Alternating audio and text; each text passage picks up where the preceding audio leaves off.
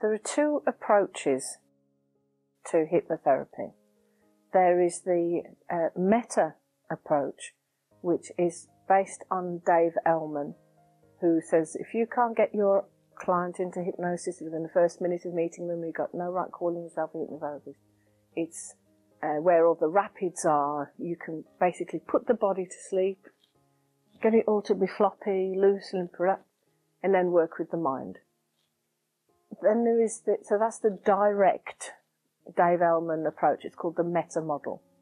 Then you've got the Milton model, which is based on Milton Erickson. So some wonderful people have come before us who have had very different viewpoints on achieving this state, somewhere in between sleeping and waking. Milton Erickson, the Milton model, is more what we call embedded commands. So a command is a command, though Milton Erickson and the Ericksonian approach and the Milton model cloaks those commands to bypass the critical factor of the conscious mind. So he might say something like, I don't know when you're going to close your eyes, but I know at some point those eyes will close. Now, if I begin to tell you, oh, close my eyes now. The unconscious gets the message, but the conscious mind thinks, oh, that's nice. I don't have to do anything. I can just do it. So the reason why commands are important is because your unconscious mind takes commands. That's what it does. It's very direct and straightforward. There's aspects of it that are a bit like in the imaginal realm and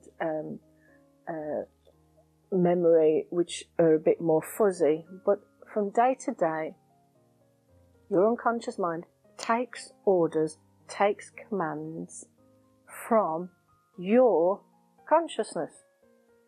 So it's the same mind, but there's different aspects to it, as is defined in the book. There are very distinct qualities to the unconscious and to the conscious. As you know, as if I pulled my hand away from something quickly, that's my unconscious, and then my conscious wonders why I did it. So there's different qualities to the conscious and unconscious aspects of mind. Though the conscious mind said, I'm going to make a cup of coffee. So my unconscious mind would then start to fire up the longest, strongest muscles in the body, in the thighs, the gluteus maximus. Then I've got to put my hand here, then I've got to get out of the chair, and all that. That's done by my unconscious. My conscious mind puts forth the program. My unconscious goes, oh, I'm going to do that. And then I don't even think about how I'm going to get out of this chair. I might groan, but I don't think about it. I'll then start having conversations with people. So these things that we do easily and naturally, we put forward the conscious directive and the unconscious obeys. And usually we don't think about it.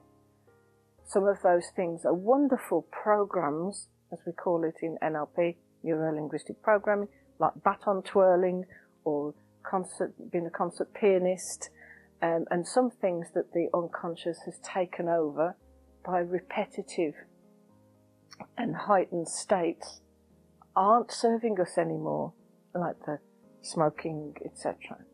So if consciously we want to then stop something or start something, that's when we go to see a hypnotherapist if we want to speed up the process.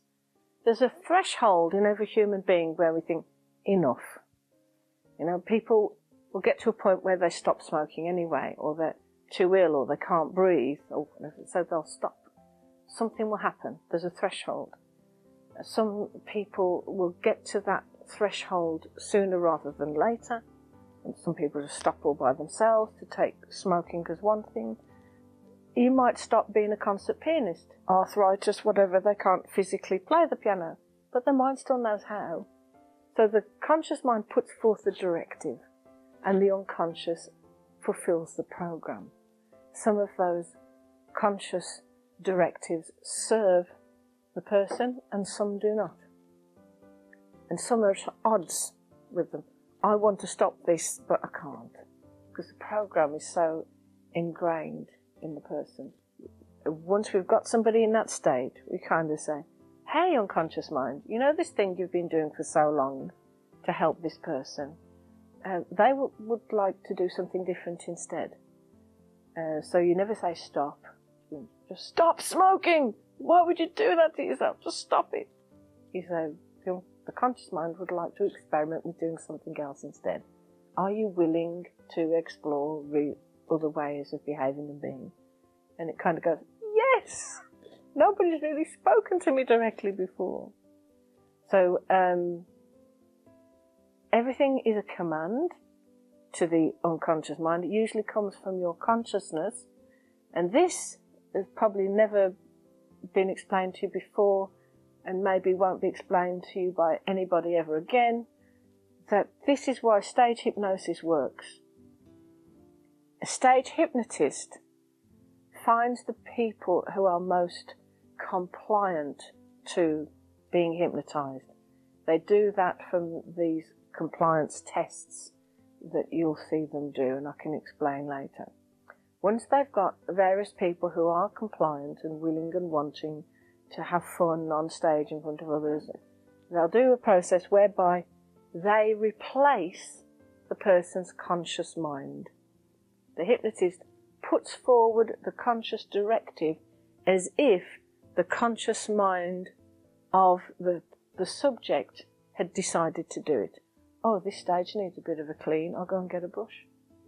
If the person's in the right frame of mind, and it's all good-natured, and the hypnotist, the celebrity hypnotist, makes a suggestion, the stage hypnotist is giving them the conscious directive that usually comes from the person's conscious mind. This is normal and natural, really, that the conscious mind puts forth a directive. I'm a bit thirsty, I'm going to have a sip of my drink. This happens so quickly you don't usually notice. Oh, I'm a bit thirsty, so where's my drink? Oh, it's there. And I could keep talking, and I know where my cup is. I go, oh, yeah. My unconscious is doing all that, because my conscious mind put forth the directive to pick up the cup. Why can't you just say to yourself, stop smoking? Because the command stop smoking has the word smoking in it. Telling ourselves to not do something that the conscious mind thinks is protecting you, relieving your stress, helping you wake up, whatever program you've assigned to it. The unconscious mind goes, oh, you're telling me to do it. I'm telling myself to stop smoking. Stop eating chocolate. The unconscious is fired up to do it even more. So then it's not about stopping whatever it is you're trying to stop. It's about starting something else that is a better program.